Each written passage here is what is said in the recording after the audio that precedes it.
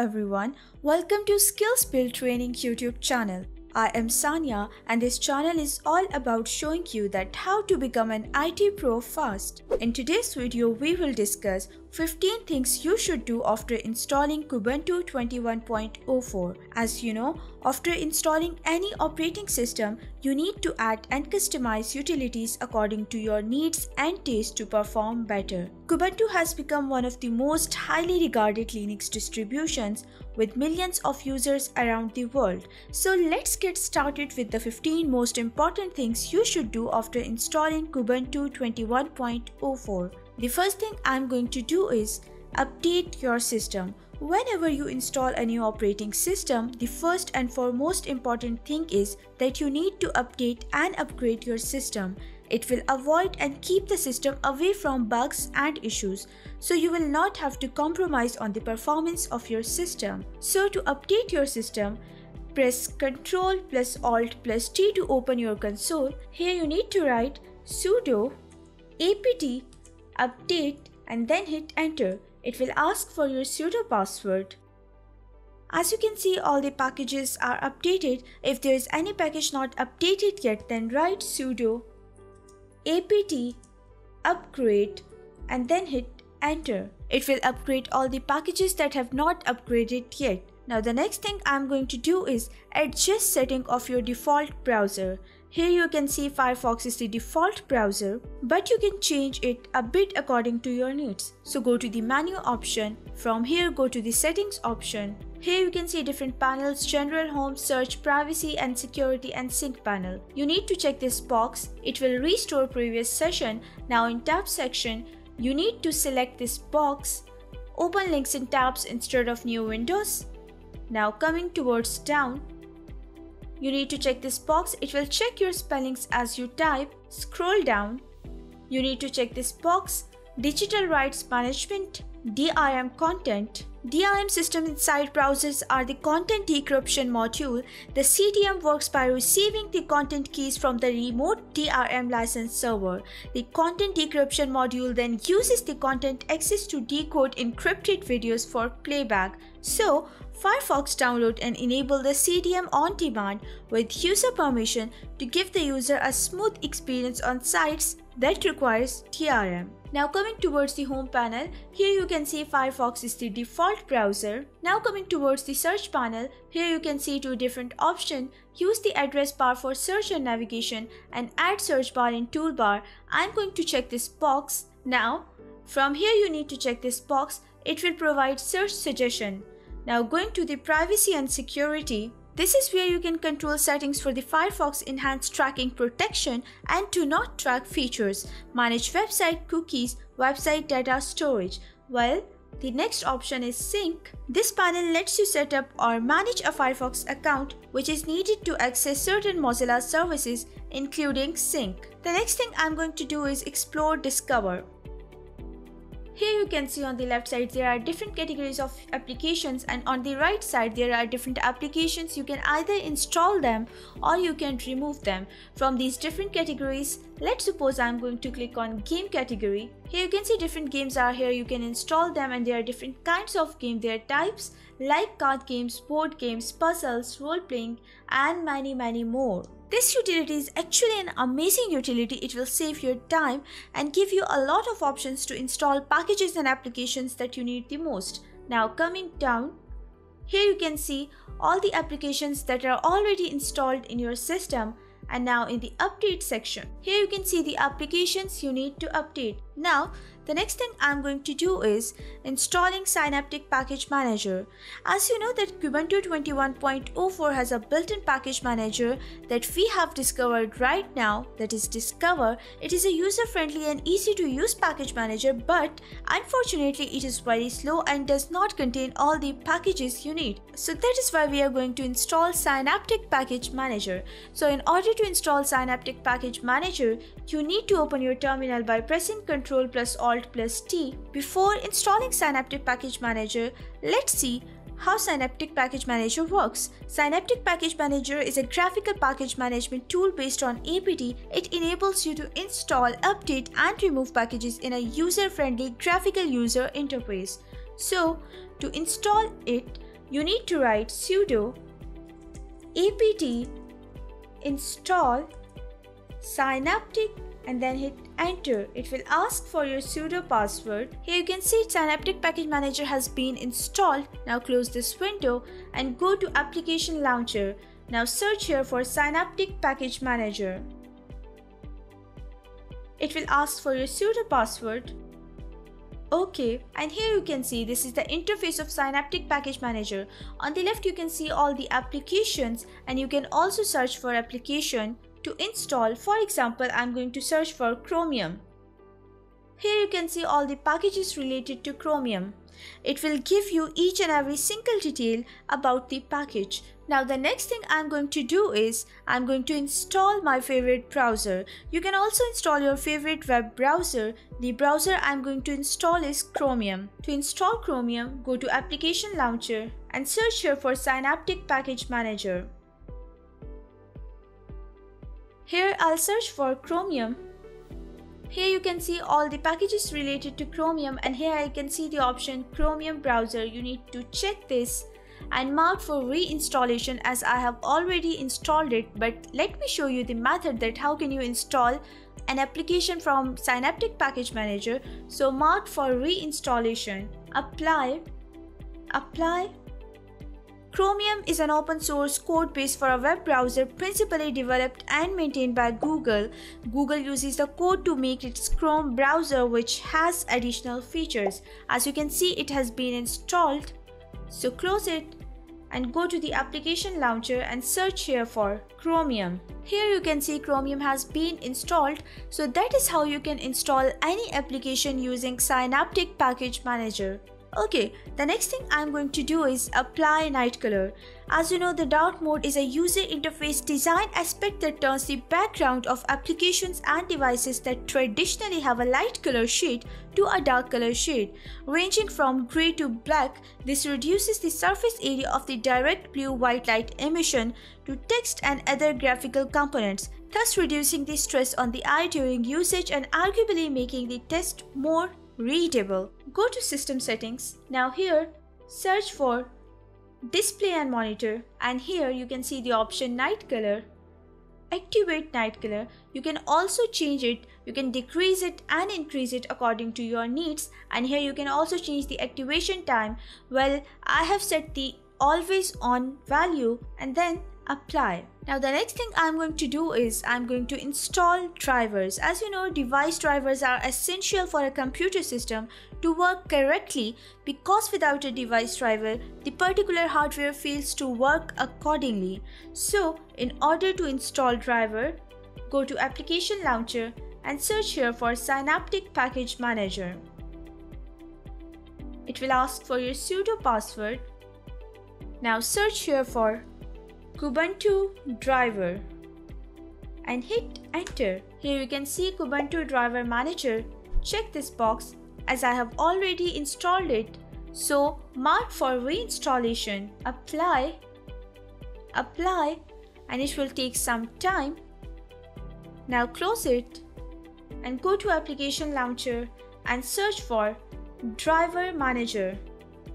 Here you can see Driver Manager has been installed successfully. The next thing I'm going to do is Session Settings. Sometimes we leave the terminal and sometimes we need to open it again. It will restart with all the previous sessions, and in my case sometimes I don't need those applications that I have opened previously.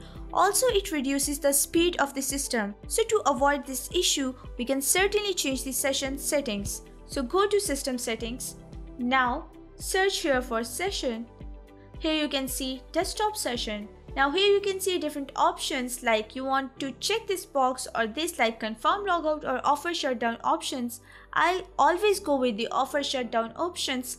Now here you can see the default leave option, end current session, restart computer, turn off computer, and now when logging in, restore previous saved session, restore manually saved session, start with an empty session. So you should always go with start with an empty session. And here, end current session. and then apply. So now whenever you start the system, it will begin with an empty session. So the next thing I'm going to do is I'm going to configure Dolphin. Now if I talk about my favorite file manager system, then Dolphin is my favorite file manager. It is very easy to use. It is already better, but you can make it much more as it has many features.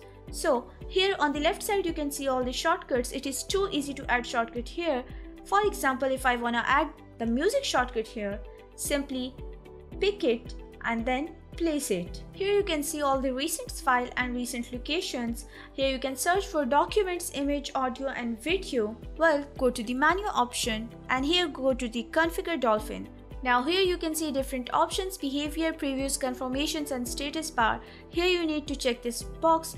Remember display style for each folder instead of using a common display style for every folder. From here you can select sorting mode. Well, I'll go with the alphabetical case insensitive mode. Apply it. As you can see, I have selected the option to have different folder views for different folders. For example, I have an icon view here in home directory, but if I add some documents in the document or download folder, they will be in list view, but still on my home directory they will be in icon view. So this facility is fantastic when you have many folders. The next thing I'm going to do is I'm going to set up Firewall. As you know that security in Linux environment is managed through the UFW uncomplicated firewall, allowing us to configure rules to allow or not enter packets or connections to the system. UFW is a default firewall for Kubuntu. It is a highly reliable firewall. UFW is disabled by default on Kubuntu system as it protects our system. Therefore, it is essential to enable it. Now to enable it, open your terminal by pressing Ctrl+Alt+T and here you need to write sudo UFW enable and then hit enter. It will ask for your sudo password. Here you can see Firewall is active and enabled on system startup. For security reasons, it is recommended to leave the firewall active in Kubuntu, but some tasks may require it to be temporarily disabled. So to disable Firewall, write sudo UFW disable and then hit enter. As you can see, Firewall stopped and disabled on system startup. The next thing I'm going to do is I'm going to install Java. Java JDK is a set of utilities with which the functions already typical of Java are notably increased. This is ideal for creating and developing applications, websites and everything that is based on Java. So to install default JDK, open your terminal by pressing Ctrl+Alt+T and here you need to write sudo apt install default -jdk and then hit enter. It will ask for your sudo password. As you can see, Java has been installed. If you want to check its version, you can also check it. You need to write Java --version and then hit enter. Now here you can see Java JDK version is 11.0.11. The next thing I'm going to do is I'm going to install TLP Linux for battery improvement. TLP saves laptop battery power on Linux without the need to understand every technical detail. TLP comes with a default configuration already optimized for battery life, so you may just install and forget it. Now to install the TLP power management tool from Ubuntu Linux system, you need to open your terminal by pressing Ctrl+Alt+T and here you need to write sudo add -apt-repository space ppa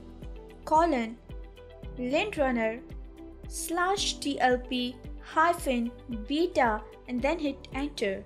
It will ask for your sudo password. You need to press enter in order to continue. Now you need to write sudo apt update and then hit enter. Now finally, to install TLP, write sudo apt install TLP and then hit enter. As you can see, TLP has been installed. Let me create this screen because I'm again going to use the terminal. Because I'm going to install Multimedia Codecs. By default, Ubuntu and its flavor like Kubuntu, Xubuntu and Lubuntu don't come with all default media codecs due to legal issue, but we can easily install it via terminal. So you need to write sudo apt update, hit enter. Now you need to write sudo apt install Ubuntu restricted extras and then hit enter. Once installed, you will be able to play almost all format, and if something missing, then try installing Universal Player VLC by running the following command: sudo apt install VLC and then hit enter. The next thing I'm going to do is, after updating and upgrading and installing different applications on your system, you should clean it. So for that, we will open our terminal. Now if you want to clean partial packages, then write sudo apt auto clean and then hit enter. It will ask for your sudo password. It will clean partial packages. Now if you are looking to clean up your cache, then write sudo apt clean and then hit enter. It will clean your cache and all the packages. So the last thing, and one of my favorite thing that I'm going to do, is customization. If you need to work on a system, you should customize it according to your taste, so you can sit for hours and hours in front of your system. Now right click on the desktop. Here you can see configure desktop and wallpaper. Here you can see you have different wallpapers, and you can also get new wallpapers. You can also add images into it. Here I'll search for add images, and from here I'll go in the picture section and I'm going to add this image. I'm going to select it and then apply. Here you can see I have changed my desktop wallpaper. Now go to the system settings. Here in the appearance section, you can see global themes. You can also get new global themes. For example, I'm going to search about harmony. Here you can see I have already installed one.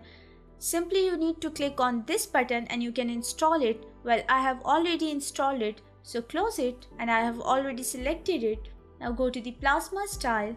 Here you can see you can also get new plasma style. You can also search about them. Well, I'll go with the oxygen and apply. Now colors. Here you can see different colors. You can also get new color scheme. Well, I'll go with breeze dark. Apply. Now in icons, you can search for different icons. I'm going to search for Candy icons, Candy 3D original. I'm going to install it. It will take some time. Use, close. Here you can see all other icons. Well, I'm going to select this and I have already applied it. Now go to the splash screen. Now to the splash screen, I'll go with breeze and then apply. You can also customize your panel.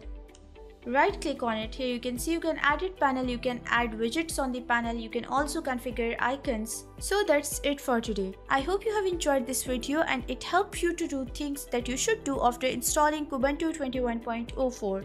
If you need any help, reach out to us in the comments below. If you like this video, then give it a thumbs up. If you have not subscribed to our channel yet, then please do so by clicking on the subscribe button and hit the bell icon so you can get notifications of our upcoming videos. I'll see you in the next video.